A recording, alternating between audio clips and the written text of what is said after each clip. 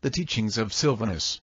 Abolish every childish time of life, acquire for yourself strength of mind and soul, and intensify the struggle against every folly of the passions of love and base wickedness, and love of praise, and fondness of contention, and tiresome jealousy and wrath, and anger and the desire of avarice.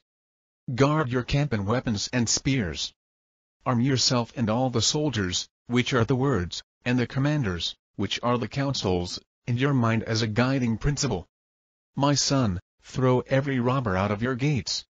Guard all your gates with torches, which are the words, and you will acquire through all these things a quiet life.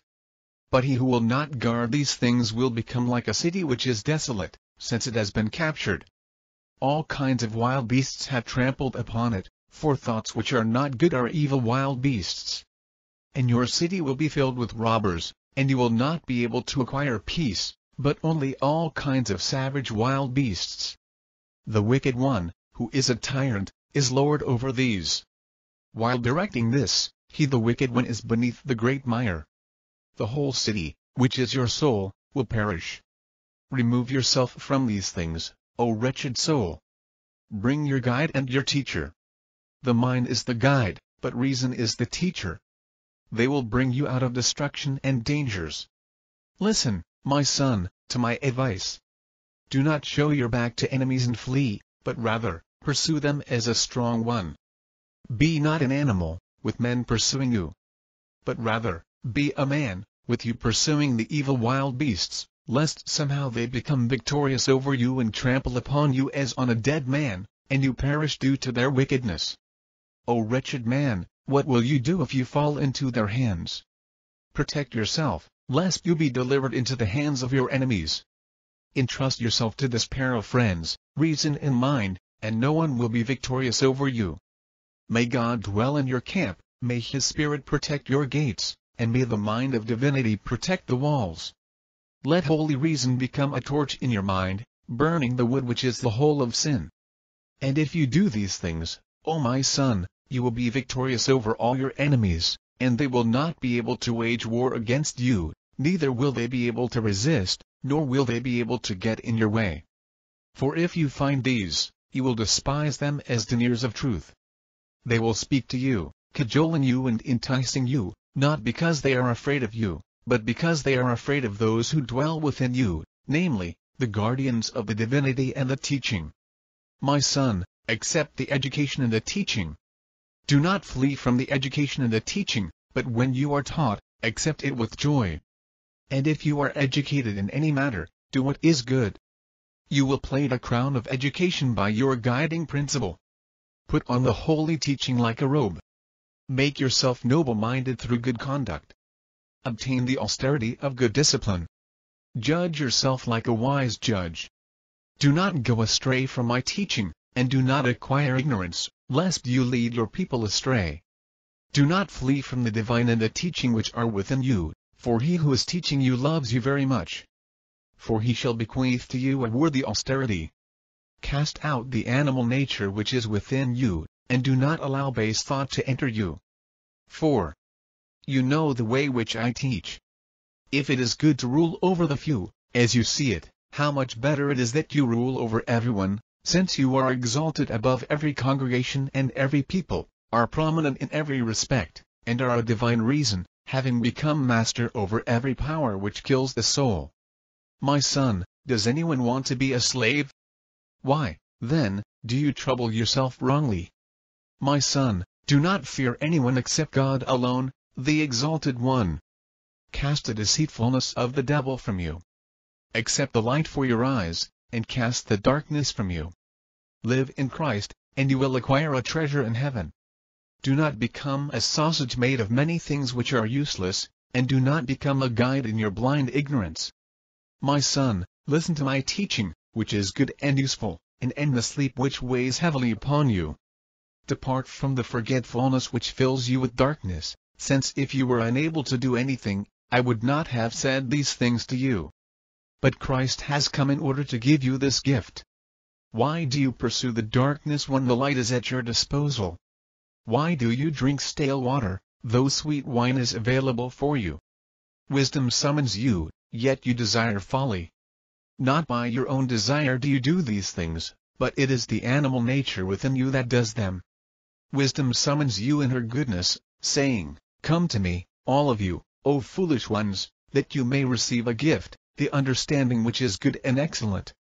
I am giving to you a high priestly garment which is woven from every kind of wisdom. What else is evil death except ignorance? What else is evil darkness except familiarity with forgetfulness? Cast your anxiety upon God alone. Do not become desirous of gold and silver, which are profitless, but clothe yourself with wisdom like a robe. Put knowledge on yourself like a crown, and be seated upon a throne of perception. For these are yours, and you will receive them again on high another time. For a foolish man usually puts on folly like a robe, and like a garment of sorrow, he puts on shame. And he crowns himself with ignorance, and takes his seat upon a throne of nescience.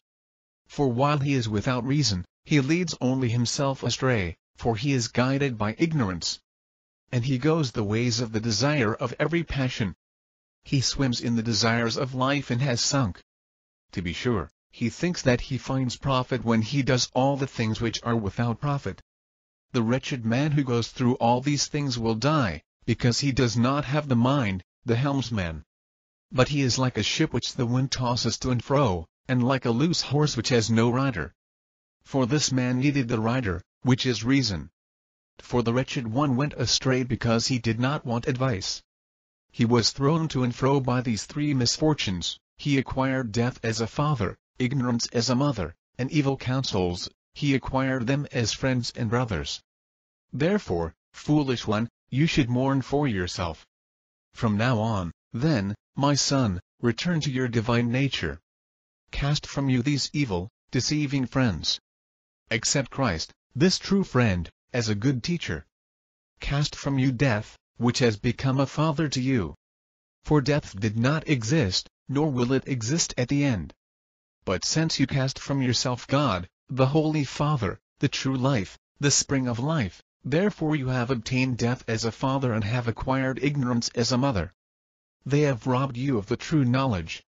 But return, my son, to your first father, God, and wisdom, your mother, from whom you came into being from the very first, in order that you might fight against all of your enemies, the powers of the adversary.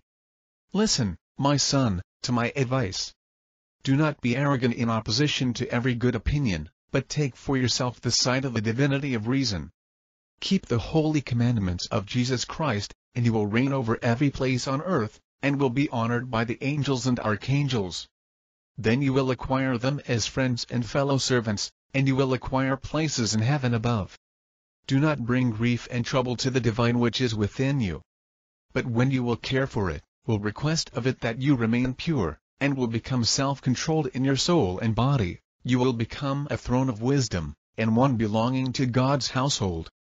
He will give you a great light through it, wisdom. But before everything else, know your birth. Know yourself, that is, from what substance you are, or from what race, or from what species. Understand that you have come into being from three races, from the earth, from the formed, and from the created. The body has come into being from the earth with an earthly substance, but the formed, for the sake of the soul, has come into being from the thought of the divine.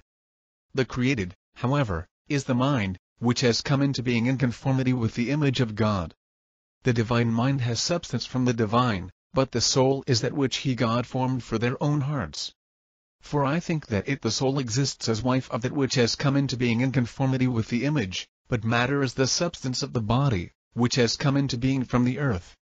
If you mix yourself, you will acquire the three parts as you fall from virtue into inferiority. Live according to the mind. Do not think about things pertaining to the flesh. Acquire strength, for the mind is strong. If you fall from this other, you have become male-female. And if you cast out of yourself the substance of the mind, which is thought, you have cut off the male part, and turned yourself to the female part alone. You have become psychic, since you have received the substance of the formed. If you cast out the smallest part of this, so that you do not acquire again a human part, but you have accepted for yourself the animal thought and likeness, you have become fleshly, since you have taken on animal nature. For if it is difficult to find a psychical man, how much more so to find the Lord? But I say that God is the spiritual one. Man has taken shape from the substance of God. The divine soul shares partly in this one. Furthermore, it shares partly in the flesh. The base soul is wont to turn from side to side, which it images the truth. It is good for you, O man, to turn yourself toward the human, rather than toward the animal nature, I mean toward the fleshly. You will take on the likeness of the part toward which you will turn yourself. I shall say something further to you. Again, for what will you mask sg? Be zealous? Did you sg wish to become anima when you had come into this kind of nature? But rather, share in a true nature of life. To be sure, animality will guide you into the race of the earth, but the rational nature will guide you in rational ways. Turn toward the rational nature, and cast from yourself the earth-begotten nature. O soul, persistent one, be sober and shake off your drunkenness, which is the work of ignorance. If you persist and live in the body, you dwell in rusticity. When you entered into a bodily birth, you were begotten. Come into being inside the bridal chamber. Be illuminated in mind. My son, do not swim in any water, and do not allow yourself to be defiled by strange kinds of knowledge. Certainly you know that the schemes of the adversary are not few, and that the tricks which he has are varied. Especially has the noetic man been robbed of the intelligence of the snake. For it is fitting for you to be in agreement with the intelligence of these two, with the intelligence of the snake and with the innocence of the dove, lest he the adversary come into you in the guise of a flatterer, as a true friend, saying, I advise good things for you. But you did not recognize the deceitfulness of this one when you received him as a true friend. For he casts into your heart evil thoughts as good ones, and hypocrisy in the guise of true wisdom, avidity in the guise of conservative frugality, love of glory in the guise of that which is beautiful, boastfulness and pride in the guise of great austerity, and godlessness as great godliness. For he who says, I have many gods, is godless. And he casts spurious knowledge into your heart in the guise of mysterious words. Who will be able to comprehend his thoughts and devices, which are varied, since he has a great mind for those who wish to accept him as king? My son, how will you be able to comprehend the schemes of this one, or his soul-killing counsel? For his devices, and the schemes of his wickedness, are many. And think about his entrances, that is, how he will enter your soul, and in what garment he will enter you. Accept Christ, who is able to set you free, and who has taken on the devices of that one, so that through these he might destroy him by deceit. For this is the King whom you have, who is forever invincible, against whom no one will be able to fight nor say a word. This is your King and your Father, for there is no one like him. The divine teacher is with you always. He is a helper, and he meets you because of the good which is in you. Do not put maliciousness in your judgment, for every malicious man harms his heart. For only a foolish man is wont to his destruction, but a wise man knows his way. And a foolish man does not guard against speaking a mystery. A wise man however does not blurt out every word, but he will be discriminating toward those who hear. Do not mention everything in the presence of those whom you do not know. Have a great number of friends, but not counselors. First, examine your counselor, for do not honor anyone who flatters. Their word, to be sure, is sweet as honey, but their heart is full of hellebore. For whenever they think that they have become a reliable friend, then they will deceitfully turn against you, and they will cast you down into the mire. Do not trust anyone as a friend, for this whole world has come into being deceitfully, and every man is troubled in vain. All things of the world are not profitable, but they happen in vain. There is no one, not even a brother, who is trustworthy, since each one is seeking his own advantage. My son, do not have anyone as a friend, but if you do acquire one, do not entrust yourself to him. Entrust yourself to God alone as Father and as friend. For everyone proceeds deceitfully, while the whole earth is full of suffering and pain, things in which there is no profit. If you wish to pass your life in quiet, do not keep company with anyone. And if you do keep company with them, be as if you do not. Be pleasing to God, and you will not need anyone. Live with Christ and he will save you. for he is the true light and the sun of life. For just as the sun which is visible and makes light for the eyes of the flesh, so Christ illuminates every mind in the heart. For if a wicked man who is in the body has an evil death, how much more so does he who has his mind blind? For every blind man goes along in such a way that he is seen just as one who does not have his mind sane. He does not delight in acquiring the light of Christ, which is reason. For everything which is visible is a copy of that which is hidden. For as a fire which burns in a place without being confined to it, so it is with the sun which is in the sky, all of whose rays extend to places on the earth. Similarly, Christ has a single being, and he gives light to every place. This is also the way in which he speaks of our mind, as if it were a lamp which burns and lights up the place. Being in a part of the soul, it gives light to all the parts. Furthermore, I shall speak of what is more exalted than this. The mind, with respect to actual being, is in a place, which means it is in the body. But with respect to thought, the mind is not in a place. For how can it be in a place, when it contemplates every place? But we are able to mention what is more exalted than this, for do not think in your heart that God exists in a place. If you localize the Lord of all in a place, then it is fitting for you to say that the place is more exalted than he who dwells in it. For that which contains is more exalted than that which is contained. For there is no place which is called incorporeal. For it is not right for us to say that God is corporeal. For the consequence would be that we must attribute both increase and decrease to the corporeal, but also that he God who is subject to these will not remain imperishable. Now, it is not difficult to know the Creator of all creatures, but it is impossible to comprehend the likeness of this one. For it is difficult not only for men to comprehend God, but it is also difficult for every divine being, both the angels and the archangels. It is necessary to know God as he is. You cannot know God through anyone except Christ, who has the image of the Father, for this image reveals the true likeness in correspondence to that which is revealed. A king is not usually known apart from an image. Consider these things about God: he is in every place. On the other hand, he is in no place. With respect to power, to be sure, he is in every place. But with respect to divinity, he is in no place. So then, it is possible to know God a little. With respect to his power, he fills every place, but in the exaltation of his divinity, nothing contains him. Everything is in God, but God is not in anything. Now what is it to know God? God is all which is in the truth. But it is as impossible to look at Christ as at the sun. God sees everyone. No one looks at him. But Christ, without being jealous, receives and gives. He is the light of the Father, as he gives light without being jealous. In this manner he gives light to every place. And all is Christ, he who has inherited all from the existent one. For Christ is the idea of incorruptibility, and he is the light which is shining undefiled. For the sun shines on every impure place, and yet it is not defiled. So it is with Christ: even if he is in the deficiency, yet he is without deficiency.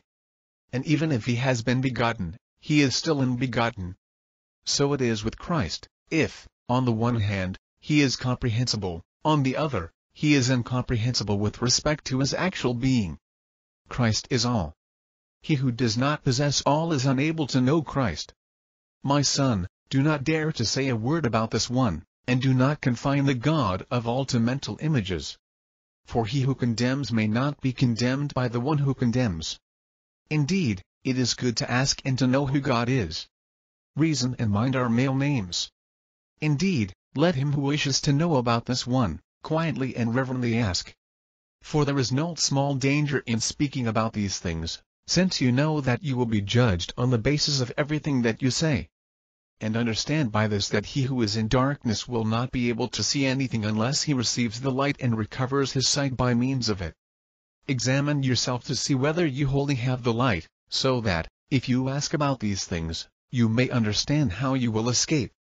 For many are seeking in darkness, and they grope about, wishing to understand, since there is no light for them. My son, do not allow your mind to stare downward, but rather, let it look by means of the light at things above. for the light will always come from above. Even if the mind is upon the earth, let it seek to pursue the things above. Enlighten your mind with the light of heaven, so that you may turn to the light of heaven. Do not tire of knocking on the door of reason, and do not cease walking in the way of Christ. Walk in it so that you may receive rest from your labors. If you walk in another way, there will be no profit in it. For also those who walk in the broad way will go down at their end to the perdition of the mire.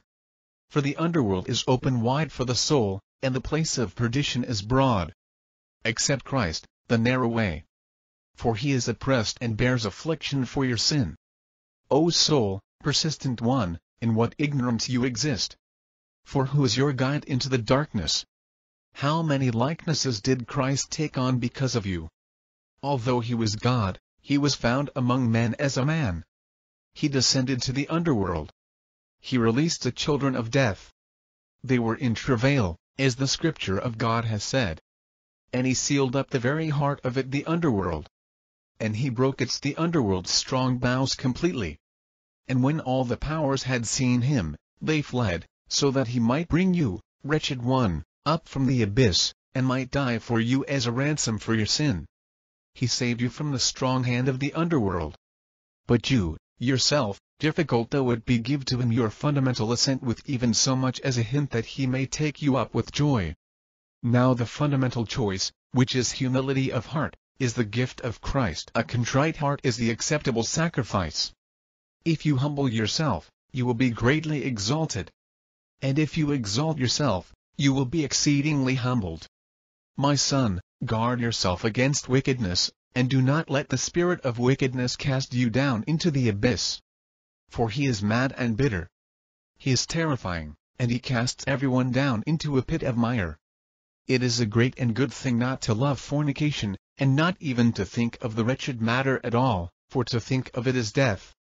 It is not good for any man to fall into death. For a soul which has been found in death will be without reason. For it is better not to live than to acquire an animal's life. Protect yourself, lest you are burned by the fires of fornication. For many who are submerged in fire are its servants, whom you do not know as your enemies. O my son, strip off the old garment of fornication, and put on the garment which is clean and shining, that you may be beautiful in it. But when you have this garment, protect it well. Release yourself from every bond, so that you may acquire freedom. If you cast out of yourself the desire whose devices are many, you will release yourself from the sense of lust. Listen, O soul, to my advice. Do not become a den of foxes and snakes, nor a hole of serpents and asps, nor a dwelling place of lions, or a place of refuge of basilisk snakes. When these things happen to you, O soul, what will you do? For these are the powers of the adversary. Everything which is dead will come into you through them, the powers. For their food is everything which is dead, and every unclean thing. For when these are within you, what living thing will come into you? The living angels will detest you. You were a temple, but you have made yourself a tomb. Cease being a tomb, and become again a temple, so that uprightness and divinity may remain in you. Light the light within you. Do not extinguish it. Certainly, no one lights a lamp for wild beasts or their young. Raise your dead who have died, for they lived and have died for you. Give them life. They shall live again. For the tree of life is Christ. He is wisdom. For he is wisdom. He is also the Word. He is the life, the power, and the door. He is the light, the angel, and the good shepherd. Entrust yourself to this one who became all for your sake. Knock on yourself as upon a door, and walk upon yourself as on a straight road. For if you walk on the road, it is impossible for you to go astray. And if you knock with this one wisdom, you knock on hidden treasures. For since he Christ is wisdom, he makes the foolish man wise. He wisdom is a holy kingdom and a shining robe. For it wisdom is much gold, which gives you great honor. The wisdom of God became a type of fool for you, so that it might take you up, O foolish one, and make you a wise man. And the life died for you when he was powerless, so that through his death, he might give life to you who have died. entrust yourself to reason and remove yourself from animalism. For the animal which has no reason is made manifest. For many think that they have reason, but if you look at them attentively, their speech is animalistic. Give yourself gladness from the true vine of Christ. Satisfy yourself with the true wine, in which there is no drunkenness nor error. For it the true wine marks the end of drinking, since there is usually in it what gives joy to the soul and the mind, through the Spirit of God. But first, nurture your reasoning powers before you drink of it the true wine. Do not pierce yourself with the sword of sin. Do not burn yourself, O wretched one, with the fire of lust. Do not surrender yourself to barbarians like a prisoner, nor to savage beasts which want to trample upon you. For they are as lions which roar very loudly. Be not dead lest they trample upon you. You shall be man. It is possible for you through reasoning to conquer them. But the man who does nothing is unworthy of being called rational man. The rational man is he who fears God. He who fears God does nothing insolent. And he who guards himself against doing anything insolent is one who keeps his guiding principle. Although he is a man who exists on earth, he makes himself like God. But he who makes himself like God is one who does nothing unworthy of God, according to the statement of Paul, who has become like Christ. For who shows reverence for God while not wanting to do things which are pleasing to him? For piety is that which is from the heart, and piety from the heart characterizes every soul which is near to God. The soul which is a member of God's household is one which is kept pure, and the soul which has put on Christ is one which is pure. It is impossible for it to sin. Now where Christ is, there sin is idle. Let Christ alone enter your world, and let him bring to naught all powers which have come upon you. Let him enter the temple which is within you, so that he may cast out all the merchants. Let him dwell in the temple which is within you, and may you become for him a priest and a Levite, entering in purity. Blessed are you, O soul, if you find this one in your temple. Blessed are you still more if you perform his service. But he who will defile the temple of God, that one God will destroy. For you lay yourself open, O man, if you cast this one out of your temple. For whenever the enemies do not see Christ in you, then they will come into you armed in order to crush you. O my son, I have given you orders concerning these things many times so that you would always guard your soul. It is not you who will cast him Christ out, but he will cast you out. For if you flee from him, you will fall into great sin. Again, if you flee from him, you will become food for your enemies. For all base persons flee from their Lord, and the man base in virtue and wisdom flees from Christ. For every man who is separated from him falls into the claws of wild beasts.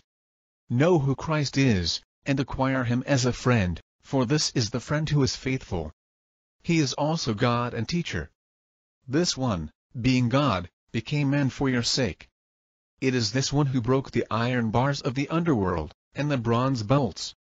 It is this one who attacked and cast down every hardy tyrant. It is he who loosened from himself the chains of which he had taken hold. He brought up the poor from the abyss and the mourners from the underworld. It is he who humbled the hardy powers. He who put to shame hardness through humility. He who has cast down the strong and the boaster through weakness. He who, in his contempt, scorned that which is considered an honor, so that humility for God's sake might be highly exalted. And he who has put on humanity. And yet, the divine word is God, he who bears patiently with man always. He wished to produce humility in the exalted. He Christ, who has exalted man, became like God, not in order that he might bring God down to man, but that man might become like God. Oh, this great goodness of God! O Christ, King, who has revealed to men the great divinity, King of every virtue and King of life, King of ages and Great One of the heavens, hear my words and forgive me. Furthermore, he manifested a great zeal for divinity. Whereas a man who is wise or powerful in intelligence, or a man whose devices are many because he knows wisdom, let him speak wisdom. Let him utter great boasting. For every man has become a fool and has spoken out of his own knowledge. For he Christ confounded the counsels of guileful people, and he prevailed over those wise in their own understanding. who will be able to discover the counsel of the Almighty, or to speak of the divinity, or to proclaim it correctly? If we have not even been able to understand the counsels of our companions, who will be able to comprehend the divinity, or the divinities of the heavens? If we scarcely find things on earth, who will search for the things of heaven? A great power and great glory has made the world known. And the life of heaven wishes to renew all, that he may cast out that which is weak, and every black form, that everyone may shine forth in heavenly garments in order to make manifest the command of the Father who is exceedingly brilliant, and that he Christ may crown those wishing to contend well. Christ, being judge of the contest, is he who crowned everyone, teaching everyone to contend. This one who contended first received the crown, gained dominion, and appeared, giving light to everyone. And all were made new through the Holy Spirit and the mind. O Lord Almighty, how much glory shall I give thee? No one has been able to glorify God adequately. It is thou who hast given glory to thy word in order to save everyone, O merciful God. It is he who has come from thy mouth and has risen from thy heart, the firstborn, the wisdom, the prototype, the first light. For he is light from the power of God, and he is an emanation of the pure glory of the Almighty. He is the spotless mirror of the working of God, and he is the image of his goodness. For he is also the light of the eternal light. He is the eye which looks at the invisible Father, always serving and forming by the Father's will. He alone was begotten by the Father's good pleasure. For he is an incomprehensible word, and he is wisdom and life. He gives life to, and nourishes, all living things and powers. Just as the soul gives life to all the members, he rules all with power and gives life to them. For he is the beginning and the end of everyone, watching over all and encompassing them. He is troubled on behalf of everyone, and he rejoices and also mourns. On the one hand, he mourns for those who have gotten as their lot the place of punishment. On the other, he is troubled about everyone whom he arduously brings to instruction. But he rejoices over everyone who is in purity. Then beware, lest somehow you fall into the hands of robbers. Do not allow sleep to your eyes nor drowsiness to your eyelids, that you may be saved like a gazelle from nets, and like a bird from a trap. Fight the great fight as long as the fight lasts, while all the powers are staring after you, not only the holy ones, but also all the powers of the adversary. Woe to you if you are vanquished in the midst of everyone who is watching you. If you fight the fight and are victorious over the powers which fight against you, you will bring great joy to every holy one, and yet great grief to your enemies. Your judge helps you completely, since he wants you to be victorious. Listen, my son, and do not be slow with your ears. Raise yourself up when you have left your old man behind like an eagle. Fear God in all your acts, and glorify him through good work. You know that every man who is not pleasing to God is the son of perdition. He will go down to the abyss of the underworld. Oh, this patience of God, which bears with everyone, which desires that everyone who has become subject to sin be saved. But no one prevents him God from doing what he wants. For who is stronger than him, that he may prevent him? To be sure, it is he who touches the earth, causing it to tremble and also causing the mountains to smoke. It is he who has gathered together such a great sea as in a leather bag, and has weighed all the water on his scales. Only the hand of the Lord has created all these things. For this hand of the Father is Christ, and it forms all. Through it, all has come into being, since it became the mother of all. For he is always Son of the Father. Consider these things about God Almighty, who always exists. This one was not always king, for fear that he might be without a divine son. For all dwell in God, that is, the things which have come into being through the Word, who is the Son as the image of the Father. For God is nearby. He is not far off. All divine limits are those which belong to God's household. Therefore, if the divine agrees with you partially in anything, know that all of the divine agrees with you. But this divine is not pleased with anything evil. For it is this which teaches all men what is good. This is what God has given to the human race, so that for this reason every man might be chosen before all the angels and the archangels. For God does not need to put any man to the test. He knows all things before they happen, and he knows the hidden things of the heart. They are all revealed and found wanting in his presence. Let no one ever say that God is ignorant. For it is not right to place the Creator of every creature in ignorance. For even things which are in darkness are before him like things in the light. So, there is no other one hidden except God alone. But he is revealed to everyone, and yet he is very hidden. He is revealed because God knows all. And if they do not wish to affirm it, they will be corrected by their heart. Now he is hidden because no one perceives the things of God. For it is incomprehensible and unfathomable to know the counsel of God. Furthermore, it is difficult to comprehend him, and it is difficult to find Christ. For he is the one who dwells in every place, and also he is in no place. For no one who wants to will be able to know God as he actually is, nor Christ, nor the Spirit, nor the chorus of angels, nor even the archangels, as well as the thrones of the spirits, and the exalted lordships, and the great mind. If you do not know yourself, you will not be able to know all of these. Open the door for yourself, that you may know the one who is. Knock on yourself, that the word may open for you. For he is the ruler of faith and the sharp sword, having become all for everyone because he wishes to have mercy on everyone. My son, prepare yourself to escape from the world rulers of darkness and of this kind of air, which is full of powers. But if you have Christ, you will conquer this entire world. That which you open for yourself, you will open. That which you knock upon for yourself, you will knock upon, benefiting yourself. Help yourself, my son, by not proceeding with things in which there is no profit. My son, first purify yourself toward the outward life, in order that you may be able to purify the inward. And be not as the merchants of the word of God. Put all words to the test before you utter them. Do not wish to acquire honors which are insecure, nor the boastfulness which brings you to ruin. Accept the wisdom of Christ, who is patient and mild, and guard this, O my son, knowing that God's way is always profitable.